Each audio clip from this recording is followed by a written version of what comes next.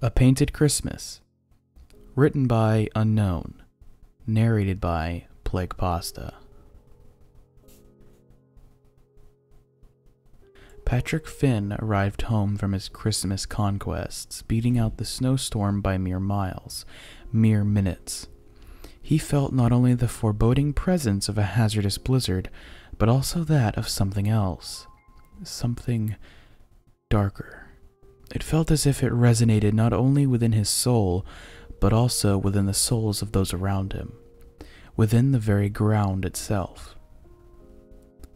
Patrick had never bothered to check, but he was sure that beneath the grass and soil of Winter Harbor, Maine, there hungered a gaping mouth or a chasm yearning for the flesh of the innocent, and anchored to the physical world only by a desire to seem normal. It had not yet been appeased because the residents of Winter Harbor were all but innocent. Patrick had moved to Winter Harbor hoping to escape the despondency and despair he had felt in his hometown, Belmont, Maine. So far, these feelings had only amplified, magnified by both the wintry death that he felt tiptoeing in the town's midst and the lingering scent of paint that seemed to permeate every building in the city. It was as if the town was constantly being repainted in some sort of half-hearted attempt to cover something up. Still, he felt it necessary to stay, so as not to make matters worse for his wife, whom he barely saw anymore, and his son, who always seemed so distant. He and his wife were going through a rough time in their marriage, and their son was feeling its effects. It was akin to what one may feel after a tumultuous earthquake. Patrick felt that he had to make it up to his son, so he went out and bought him the most expensive and extravagant thing he could get his hands on this late in the shopping season. A brand new video game system. He had assured his son that even though he had acted out often this year, Santa would bring him something good. Throughout these charades, Patrick felt empty at the prospect of shopping for a boy that he knew nothing about. A boy whose existence was forgotten every so often. On the eve of Christmas, Patrick arrived home before the snowstorm and quickly crept into the garage to wrap the present and place it under the tree. It was in this garage that he often felt abrupt changes as if within its small space. It contained secrets beyond human comprehension.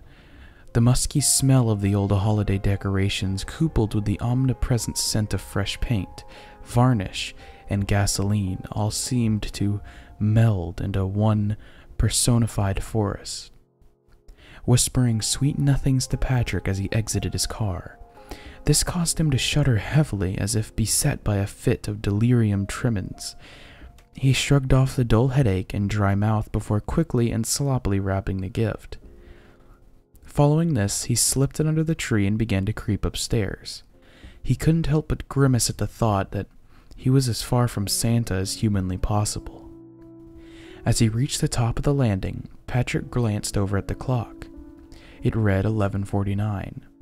He stood there as if to wait for some fleeting childhood feeling that may accompany the arrival of Christmas.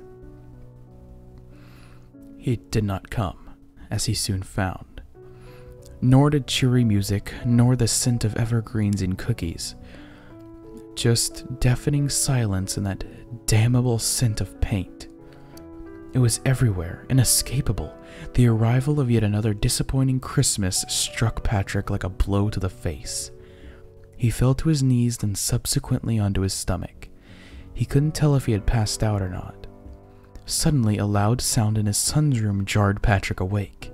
He quickly got up and stumbled into the room.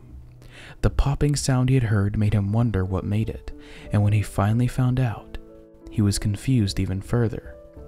A large, black humanoid adorned with goat horns and a tongue that writhed like a snake stood before him, clutching his son.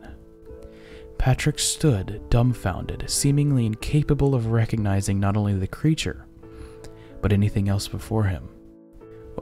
"What do you want?" Patrick asked. Innately, he knew that the creature wanted something. The creature smiled, licking his lips. Thine tender fruit, not spoiled by the worms of new, but by the tree that bore it, ripened not into ambrosia, but a rotten, hollow core. Patrick stared at the creature. Sweat began to collect on his brow.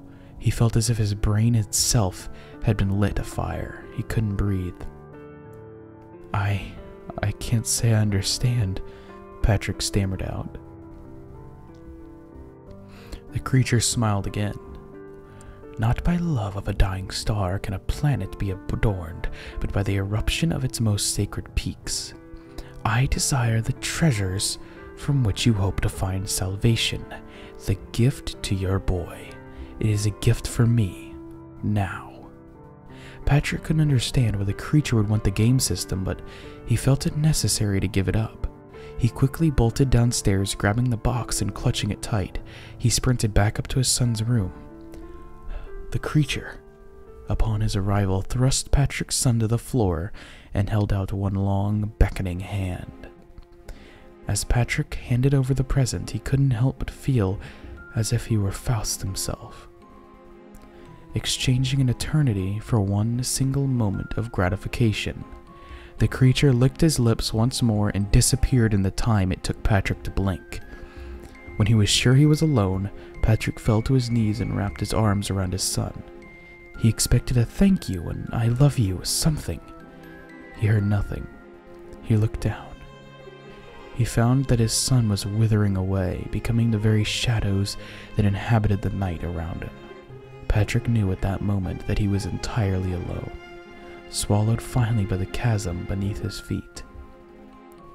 He stumbled to the garage door before sitting down, embracing his solitude and his communion with the musky smell of paint that seemed to beckon invitingly.